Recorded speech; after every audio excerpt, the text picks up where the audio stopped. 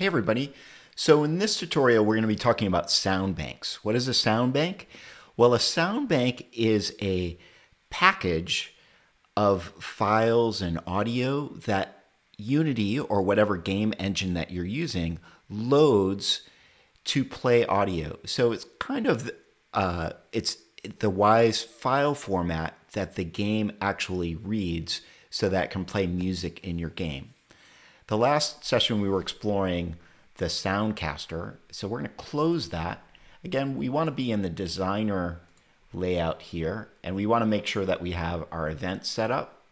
And our events should be playing in the Soundcaster. If they're not, go back to the previous tutorial and go through that. All right. There is a Soundbanks tab here where we'll create a new Soundbank. But it's more efficient if we go into the Layouts menu and choose our brand new layout, Soundbank. So Soundbank layout. And this layout kind of defines our Soundbanks. And it also, down here in the lower left, you'll see that it has our events that we've created. You remember the events that we created in the Event tab here? Yes, those are actually in the Event Viewer, which is kind of nice. We can be in Soundbanks here, and we can create a new Soundbank. So if we right-click on the default work unit, New Child, Soundbank, this allows us to create our first Soundbank. Remember, this is the package that the game will load to actually play the music from our project. Now, really big games have multiple Soundbanks, one for level 1, one for level 2. In our game, we just kind of have one, so we might want to call it level 1 Soundbank. And if we actually look here now in our Soundbanks, we'll see it here too. You can create it here as well. I think you can. Maybe you have to create it over here. I wonder if you right click. Yeah, it doesn't give you an option to create a new one here. You have to do it in the Soundbanks tab here.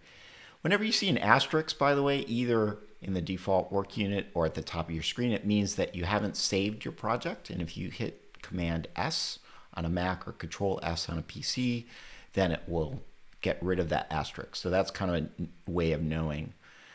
Now, the Soundbank right now doesn't contain anything in it. When I select it, you'll see down here, it doesn't have anything in the Soundbank. So we want to add all our objects. So I'll select all our events that we've created and then drag them either here, or I could drag them here to the Soundbank.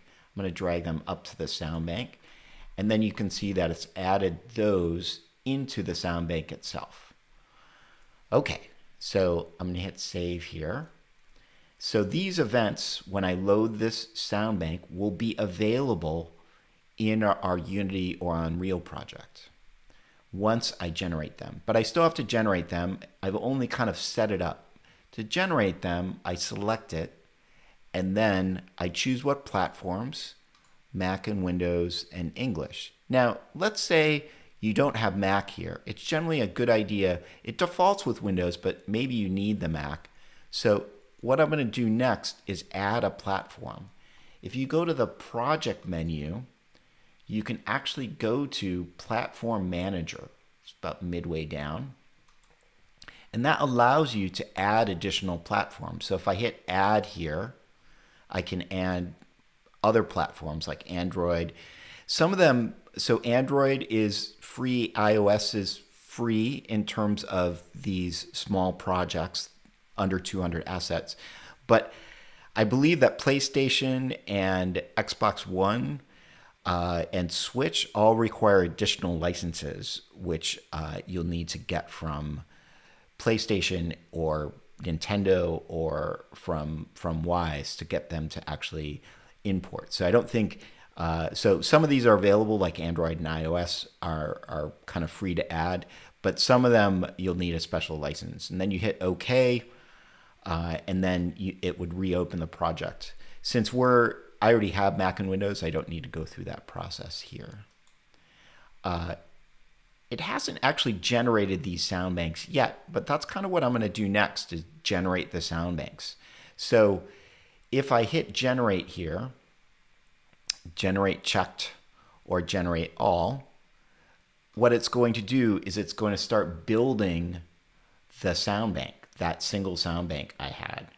And it typically has this log here which tells you what's happening.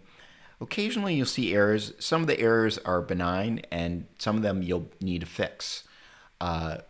Check with your instructor if you get errors. It also tells me what my data size is, and my data size right now is 33 megabytes, and it has a decoded side of 3. So essentially that means that I'm not doing any type of compression at all, which means that my bank is pretty big. And we'll get into how to compress your banks in a future session. So we'll definitely review that. For right now, we're just going to use the uncompressed ones to build our sound banks because we don't need to compress it really small at this point. So again, just to review, we are in a special layout called sound bank. And the sound bank layout allows us to create new sound banks if we want. And I've created that one here.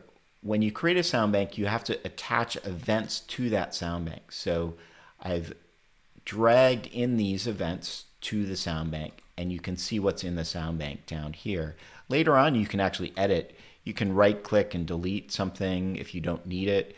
You also can look at the details and edit actually what's in it.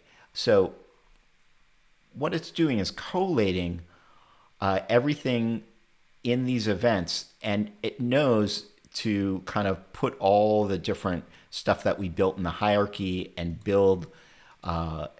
include all these wave files that we have. So it's kind of automatically doing all those things based on the events that you've added into the sound bank itself. And that's it for this tutorial. Again, once you've generated, then we can actually start importing it into the game for a future assignment a little bit later in the class.